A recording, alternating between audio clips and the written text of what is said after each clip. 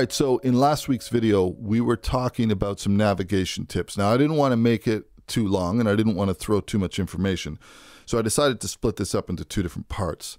Now, if we open up our list where we left off, we dealt with locate mouse cursor. Ooh, this is one thing we didn't mention, is clicking in the empty space. I'm not 100% sure where this is sitting in terms of what menu. So I think it's advanced. Okay, locate when clicked in empty space. This is something that I think it might be enabled by default. I can't remember.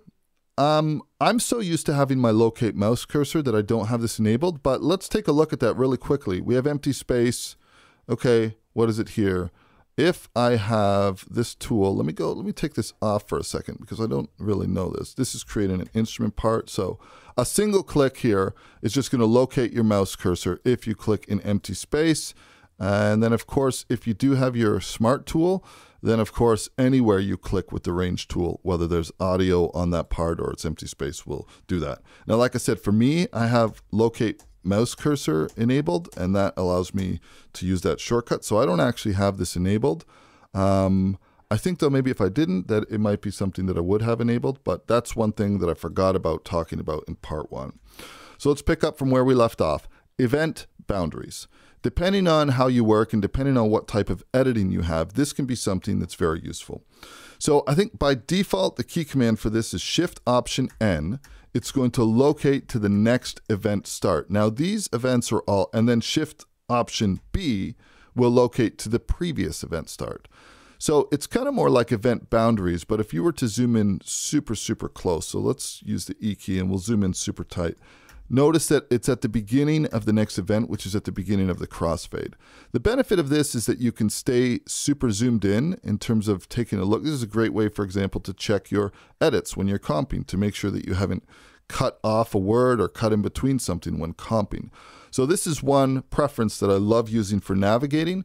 And again, it really doesn't matter what your zoom level is set to. You kind of have that peace of mind that you're going to be able to scroll through. So in this case, with this track basically really small, if I want, or let's even use this one, for example, if I wanted to go to the very beginning, the very first event, and then I wanted to locate to the next event boundary, I would just click home, and then I can use that key command to zoom this in right over here. And then of course, I could even use something like Shift Option, click, hold, and drag to see this, and then one single click with those modifiers would bring me out. So that's kind of like how I love to use that preference. I also use it when I'm drum editing in terms of making sure that all my crossfades and everything are set nicely. Now let's talking about comping vocals and disabling the cursor follows edit position. So I'm including this in the navigation video because I find that it's something that needs to be taken into account. So what I'm going to do, I don't actually have clearance to play these files. So let's go over here and I'm going to pull this down. We don't really need to hear it though. Let's close our console. When we talk about navigating and we're talking about vocal comping, with this track being the one that's selected, I can move to these different event boundaries very easily just by clicking through here like this. So I'm moving through all of these different edits.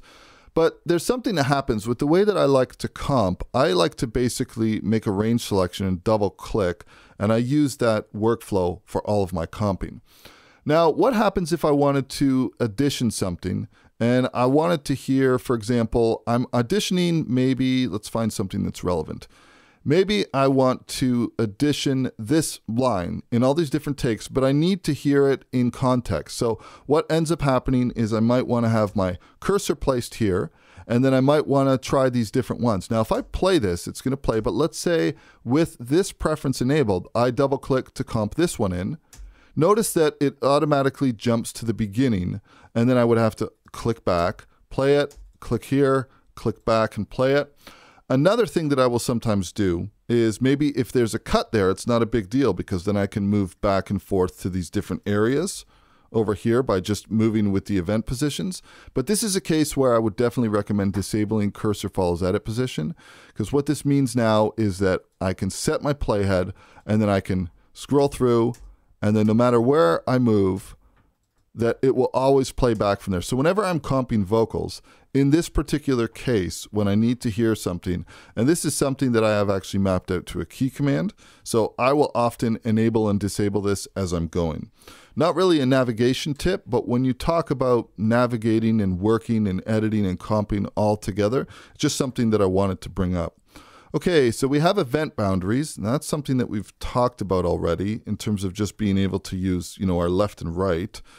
Here's a really great example of kind of like a macro workflow versus micro. These are audio parts. If I was to double click this file, notice that I have all of my edits that are underlined here.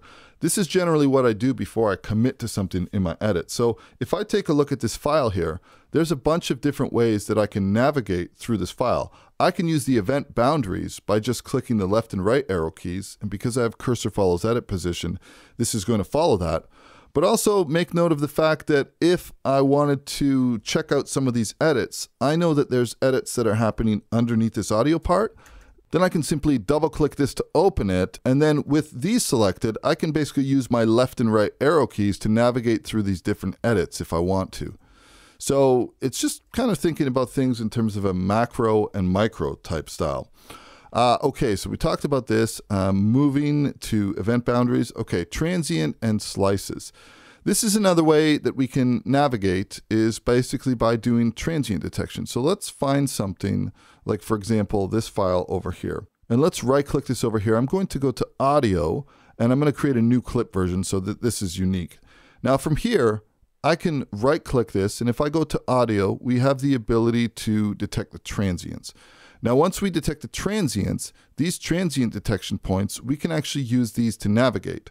So if I click tab now, I'm tabbing through all of these transient detection points. And then by using Command Delete, which I'm pretty sure is a stock keyboard shortcut that Studio One maps out, I can move backwards through these transient detection points. So being anything that has had a transient detection done on it, I have the ability to navigate based on these transient detection points. And this really typically what I tend to do is for certain actions, I'll be working in a super zoomed in state, but then I'll be using key commands to just kind of navigate through things, because I really can't make any sense out of things if I'm trying to navigate to something.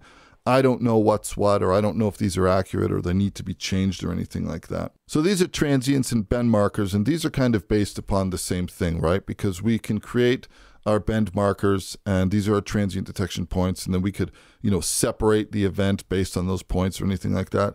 There's another one that when I first moved to Studio One from Pro Tools, I wanted to use this all the time, but to be quite honest with you, I never really ended up using it that much. In Pro Tools, if you hit the asterisk key, you can type in an exact location to go. And it was something where the asterisk key is just near your numeric keypad, and then you type in, for example, bar 10, and you'd hit the enter. In Studio One, it's called go to time. And basically, you could just, use your arrow key. I could say, I want to go to bar 30 and click OK. I got to be honest with you, though. This is something, especially with Studio One's they have this smart snapping that kind of always just kind of gets it right if you have snapping enabled. So I don't really find the need to pull up this key command, go to time, just to type in bar 30 or something like that. And also, a lot of the times I'll use my locate mouse cursor. If I need to go in a certain area, if I need to go here, I'm just going to click locate mouse cursor. So I don't actually use that so much. So as a recap, there are a bunch of different ways that you can navigate. You can use a control surface to navigate. You can memorize and use key commands to navigate. You can use the mouse, just clicking. You have certain things you need to take into account in terms of your snapping, in terms of your cursor follows edit position. And basically just kind of wrapping this up into everything is just finding a way that works for you, and then based on what it is exactly that you need to do and what preferences you like having enabled, once you kind of understand all the different ways that you can navigate, like I say, that home, that end, things like that, being able to use locate selection, end, I think it really kind of becomes this thing where you have this muscle to brain connection where you see something and you say to yourself, right, oh, where am I? I'm over here. Okay, I want to select this one. And then in this one, now I want to go to the very first event, and I'm going to use my left arrow key to move over to this event or whatever you need to do. You have your zooming options, the different zooming options that you can do. And I think once you kind of understand everything and you can kind of fire through, using your markers, using your arranged shortcuts, things like that, that you'll really get a hold or really get a handle on navigating and moving really, really quickly. And when you combine this with things like control surfaces, and once you kind of develop muscle memory and you understand keyboard shortcuts, it really kind of only takes a half second for your brain to send a signal to your hands of what you want it to do. Anyways, hope that wasn't too confusing. I think splitting it up into 2 videos was probably a good idea. I hope that you got something from both of these videos back to back. If you haven't watched part 1, I'll make sure that I leave a link of it in the description or in an info card or something. And I hope that you enjoyed this, and I will catch you in the next video. Cheers.